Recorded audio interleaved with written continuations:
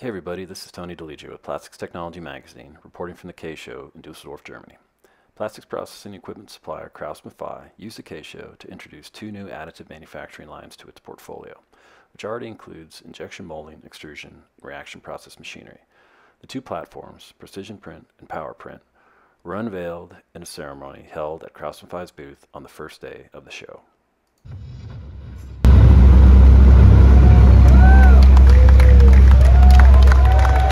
This is the KraussMaffei PowerPrint and KraussMaffei precisionPrint.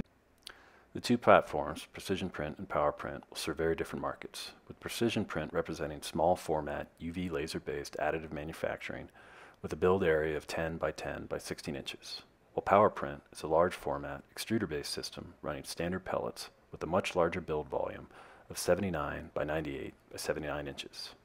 The smaller precisionPrint ran a static display, while the large format powerPrint was in operation printing a showcase component, with sample molds and parts created by those molds on display.